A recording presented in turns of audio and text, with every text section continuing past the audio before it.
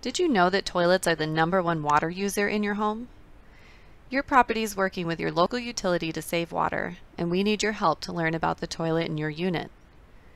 You can help by taking 3 specific pictures of one of the toilets in your unit and then uploading them to the link provided in an email from your property manager.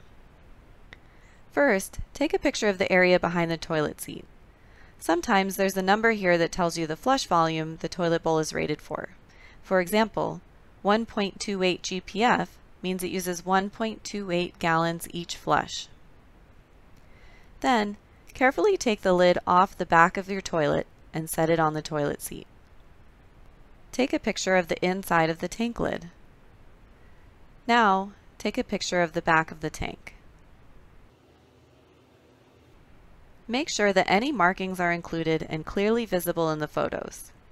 There might be information about the model number, manufacture date, or gallons per flush that will help us to determine the efficiency of your toilet.